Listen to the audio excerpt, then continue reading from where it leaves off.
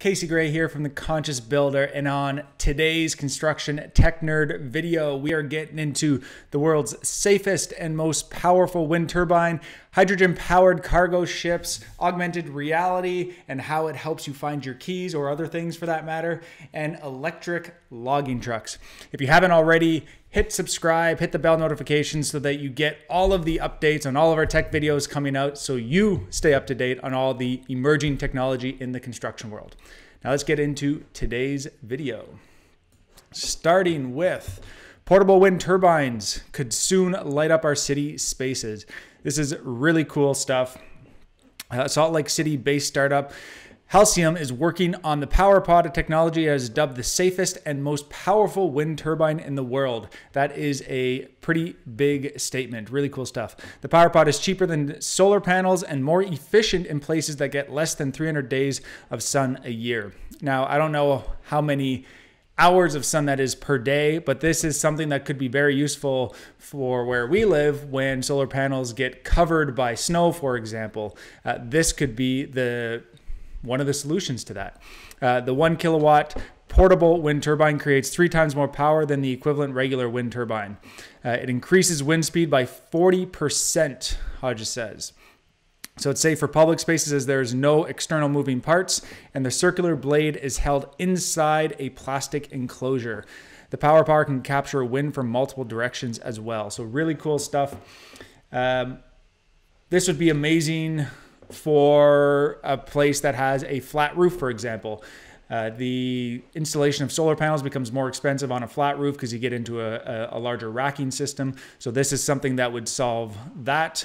If you do have snow that builds up on that flat roof, you can maybe put it up on a pole. I don't know how the installation works. I don't really know the exact size of these units either and how many you'd have to throw up on a roof. But this is technology that is heading in the right direction, and it's getting us closer and closer to being off-grid or having each home have its own power supply. Maybe you can share it all. Maybe you have communities that instead of being connected into the grid, you have houses that are all producing power that then put it into a central location and shared, right? This is where I'm thinking it's not just everyone for themselves. It's still people working together, communities working together, but you end up being in a hub instead of trying to transfer that power for kilometers or miles and miles away.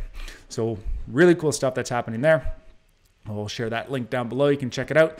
Next, we'll get into the world's first hydrogen-powered cargo vessel. A French company is developing the world's first hydrogen-powered cargo transport vessel, which is scheduled to make its debut sometime later this year. The vessel is designed for inland water routes only and is not designed to sail on oceans. So that doesn't really help where my mind was going in terms of shipping things overseas. However, once again, this is heading in the right direction. There always has to be a starting point, and here is a starting point for this particular thing. We order, for example, windows from overseas, right? Because they have a lot of high-end products that we'll use, windows being one of them. This would solve some of the things that I think about, for example, which is the carbon footprint of having that product being shipped overseas versus buying something local. Obviously, we always want to stick to local or as local as possible. However, sometimes it's just not possible with regards to the product. If it's a product that doesn't perform as good, well, we have to go overseas sometimes. Most ships run on bunker fuel, which emits even more carbon dioxide and is fine carbon particles than burning refined fuel. Overall, they're the second largest contributor to climate change. So this is what I'm talking about when we're ordering stuff overseas. This is stuff that we're thinking about. We got to think about the carbon footprint, right? Because we're all on the same planet, right? We're all in this together, and we need to be working together as a global. I always think it's going to be, especially with going to Mars now, for example, it's not going to be necessarily countries, but it's going to be planet Earth and like planet Mars, right? But anyways, we'll get into that stuff in later videos.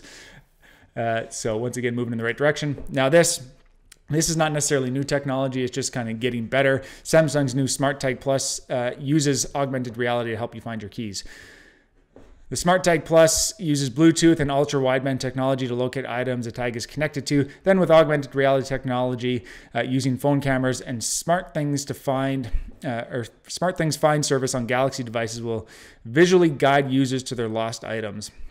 So obviously in construction, we got a lot of keys, so this is helpful if you lose them. We lost keys actually to one of our trucks. One of the guys lost it on site. This would have come in useful. I don't know 100% if you need to be on a Wi-Fi network or how it works. I'm guessing you don't, right? That's what the tag's for. There are other products out there. For example, the Tile Gen 2. This is something that you can order on Amazon. But imagine having these tags put onto your tools. You know, sometimes tools grow legs and they disappear off of construction sites, right? We had a whole dump trailer that was stolen, and we didn't realize it was stolen until a week later because the guys had thought that I had picked it up, and I came the following week and I'm like, where's the trailer, guys? But if we had a tag like this, it's kind of like a cheap insurance policy. We would have been able to find it. We could tell the cops where it is. Here it is. Put it on your bike. Your bike gets stolen. Nobody knows it's on there. You can find it. And there's actually videos out there of people doing that. They tag bikes. They kind of bait people into stealing it, but either way, why would you steal something? And they would go find it and be like, yeah, that's my bike. So you can search those things. But what's really cool about this is the augmented reality portion. Augmented reality is becoming used more and more every day. If you're not familiar with it, it's used on Snapchat, right? You can go to some of those filters, and as you move your phone around, you can have things that are embedded or look like they're there, but they're not, right? They're using augmented reality. You can get like little dancing characters, and like it senses there's a table there, and it'll look like through your phone that thing's dancing on the table. So this is not new either, but once again, it's being used for things in different ways. So technology grows exponentially. Keep that in mind. Our brains usually think in a linear way. And lastly, what I want to touch on today is semi-electric trucks to power log hauling program in Canada. Love to see this. Tesla semi-electric trucks are going to power a log hauling pilot program in Canada that is aspiring to be the first zero emissions log trucking operation. The working forest captures carbon as it grows, and wood products keep that carbon locked up for decades. New trees are planted and the renewable cycle repeats. So to explain what that means is that as trees grow, it captures carbon. You probably know that.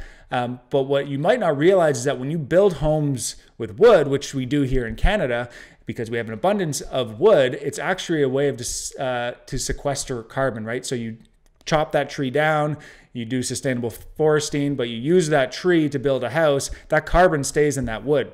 So that is a good thing. You plant more trees, they grow, they get more carbon out of the atmosphere. So this is something that we want to continuously do, and that's why we like to use wood where possible, because it is a renewable resource. Something like concrete adds to that carbon emission, so we want to reduce that. So this, however, when you're thinking of trees, is that there is a lot of emissions that get reduced in taking the trees down and hauling them out. So if we can get electric trucks in there, which this company is doing, to get rid of those trees, and that's reducing the carbon footprint. It's not making the trees work that much harder. They can focus on getting it out because of other pollutants. And right now there is no log hauling truck that can handle the conditions that's required. So really cool. Once again, technology going in the right direction. It's helping us. Technology used in the right way can really help us here on Earth. And I just love seeing this sort of stuff. So hope you like this video. Once again, this is coming out weekly, so be sure to subscribe, hit the bell button so you get notifications so you can stay up to date on all of the emerging technology. And until next time, remember to live consciously.